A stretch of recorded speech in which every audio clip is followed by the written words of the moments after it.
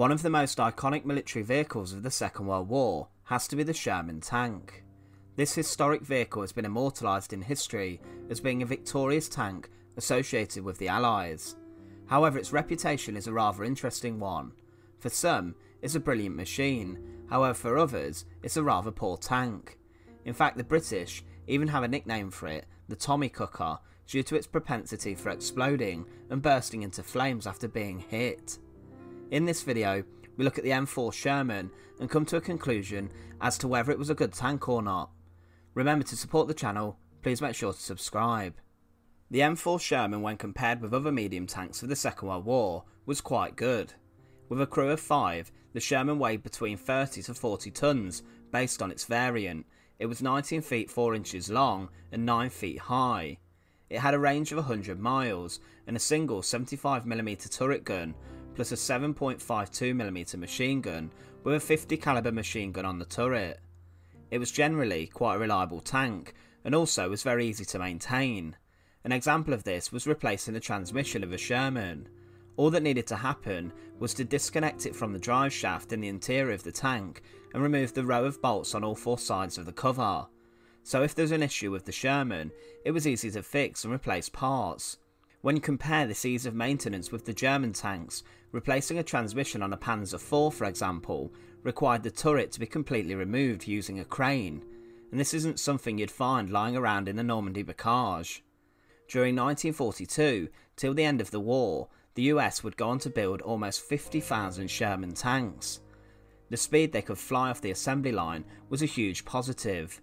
These tanks were then deployed by many different Allied forces, including the United Kingdom, the Free French forces, Poland, and even the Soviet Union. So a lot of armies depended on the American factories to keep making Shermans. A positive of this was the factories were immune to any bombing threat purely as they were based in the US. The same couldn't be said about panzer factories found in German towns. In fact, the Sherman was even used in Paraguay in 2016. Much like the Soviet T-34, the biggest strength of the Sherman was strength in numbers and the amount of tanks rather than the quality. Also, the Sherman itself was rather narrow and compact, allowing easy transport on ships and by rail, so it was easy to transport them to the front line. Its road speed was around 30 miles per hour, and it could enter a ford 3 feet deep, but also cross a trench which was over 7 feet wide. Also, the fact that the Sherman could be modified in so many different ways was a huge plus, meaning that different guns, armour and so on could be added very easily.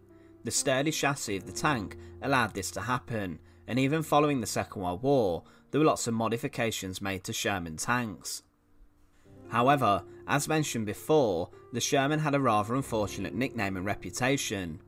The nickname Ronson was a negative one given to the tanks, named after a cigarette lighter, as apparently it lights up every time. However, this nickname has been challenged. Fuel fires in the Sherman occasionally occurred and were less common and less deadly than an ammunition fire on board a Sherman.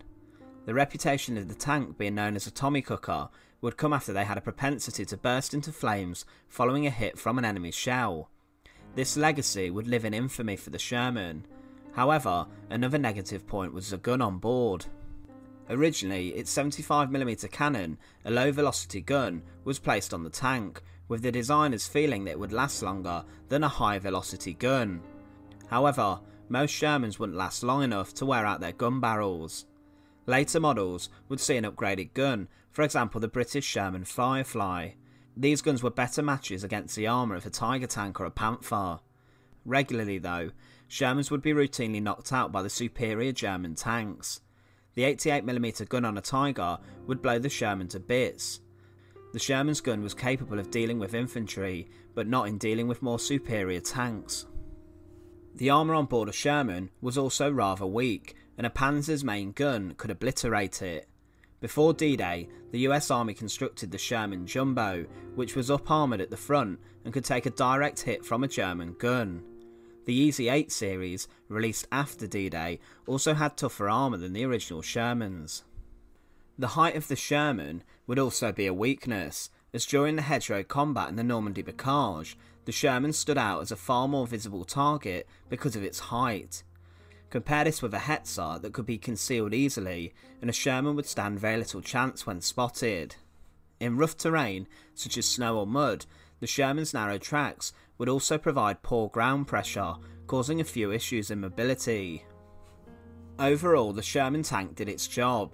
During the time in which the Germans were losing their foothold in France, the sheer number of Shermans available would have helped to defeat the enemy. In this sense, a comparison can be drawn with the T-34. The greatest strength of this vehicle was the sheer speed of mass production and how quickly it could get out from the factories onto the battlefield. This is similar with the Sherman. Although its reputation of creating a burning inferno when hit, it was reliable in other aspects, and also the fact it could be tweaked to create a more superior variant like the Firefly made it a pretty decent tank. We hope you've enjoyed this video. To support the channel, please make sure to subscribe. Once again, thank you for watching.